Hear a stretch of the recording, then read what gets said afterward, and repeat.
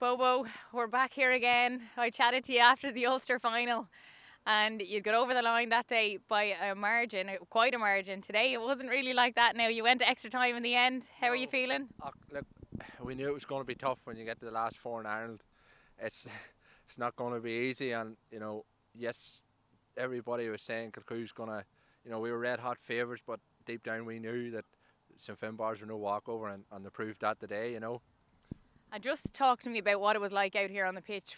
Looking up from the media box, it was very physical. It was seriously tough. The turnovers were something else. They were happening at both ends.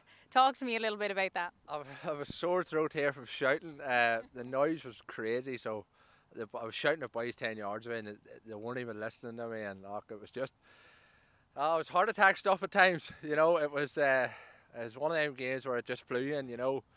Looking back on it, like, geez, how do we even get over the line? Playing in a game like that, some fair play to some Finbarrs. They're some team, and if they stick at it, they've a bright future. Yeah. Yeah, absolutely. And you yourself, you stepped up to a few of the frees. I think you got over three.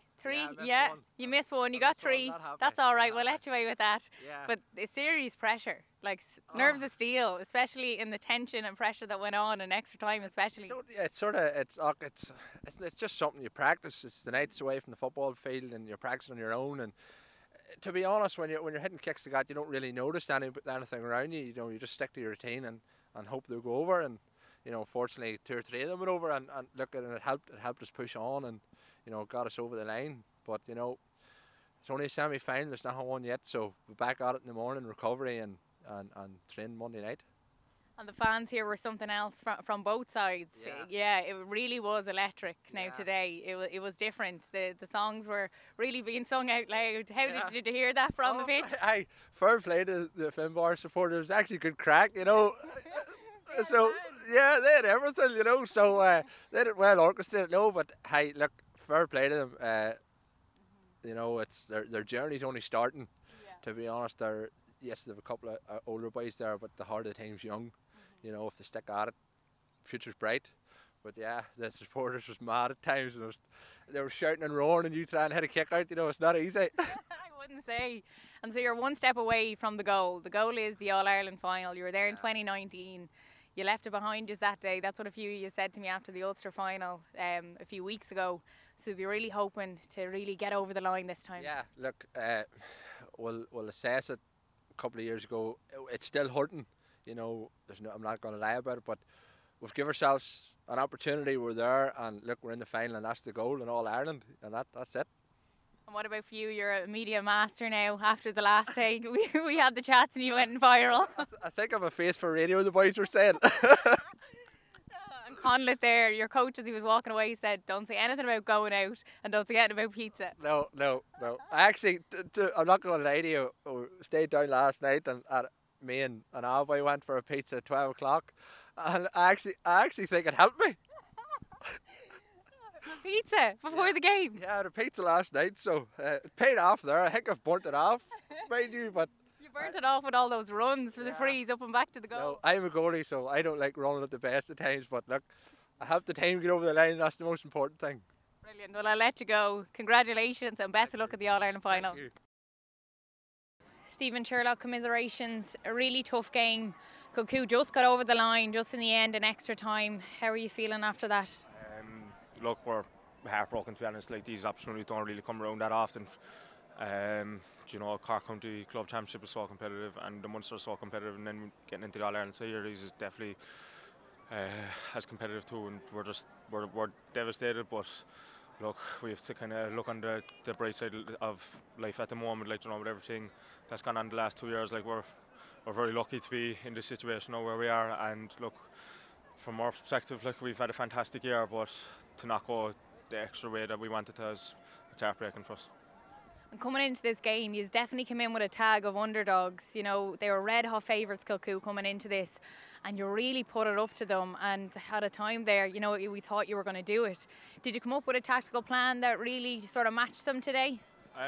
No, like all year we've kind of been building. With the Cork Club Championship now, if you want to win if you want to get to a county final, you're playing 6 championship games nearly every 2 weeks, and that's very competitive. You know, it's a great system, and if you kind of go far than that, you kind of build up a bit of momentum, and then going into Munster, you kind of build up an even bit of more momentum. So we knew kind of coming into this, and even going into the Aston Stacks game, that we were very well placed. And look, we just came up here. We came up as raging underdogs, and look, we gave it everything, and I couldn't be prouder of all the lads and just the whole backroom team, and even the supporters and everything up there. Like, you know, it's like the Stretford end up there at some stage. It's like, you know, but like, you know, it just means so much to the club, and we're very grateful for all the support that we got throughout the year. And look, we'll be back. We'll sit down. We'll dwell on this result. But look, it's to be going in as that much underdogs and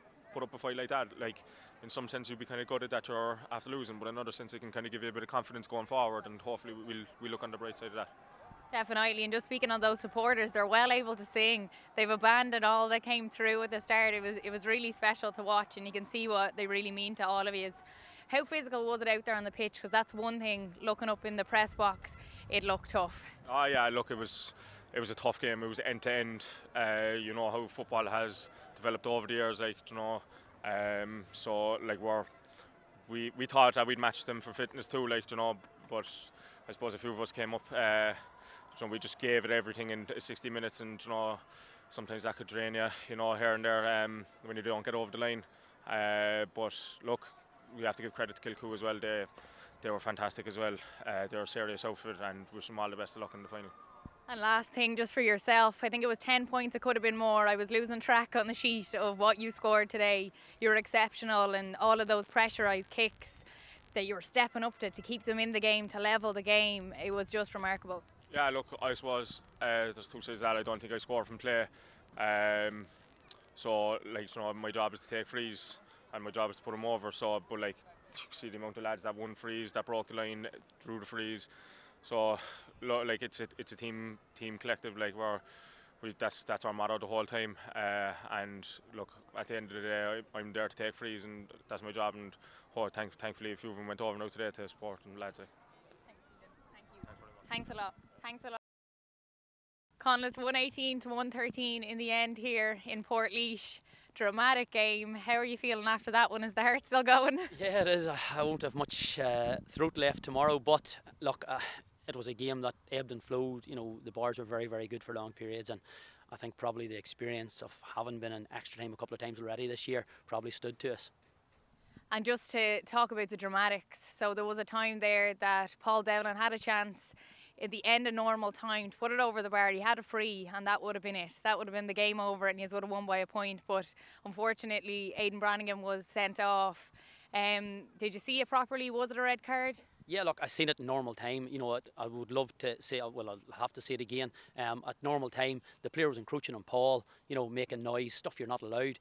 Aidan went over and shouldered him. The guy went down, was what it looked like to me. Looked a very harsh red card. But look, until I would see it again, you know, I just wouldn't know enough about it. But I thought, you know, in terms of the game, you know, it would be totally out of character for him. Absolutely, he's a lot of experience, yeah, so understandable.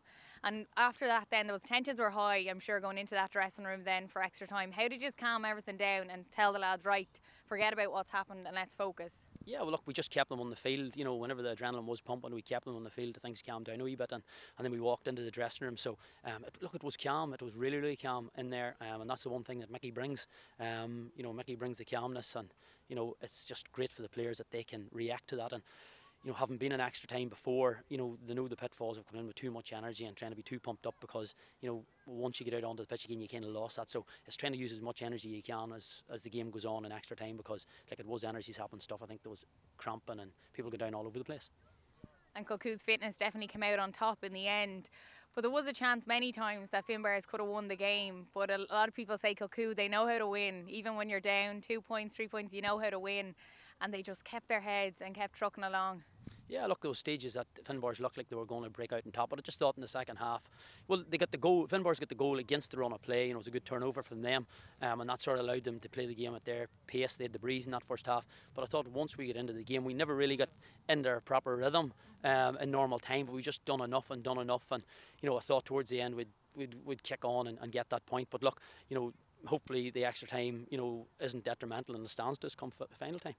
And looking ahead now to the All-Ireland final, back where you want to be. 2019, you were there, you probably left it behind you that day. You'd probably feel like, how are you feeling for that? I know you don't know who you have just yet. Yeah, look, there's such a special occasion, and I suppose the boys have been there, and obviously the hype and, you know, the excitement about it. But when you don't win, it just makes it a real damn squib. So look, they've been there, they've had that feeling, they know what it's like, and, you know, look, we'll just be working as hard as we can just to never feel that way again.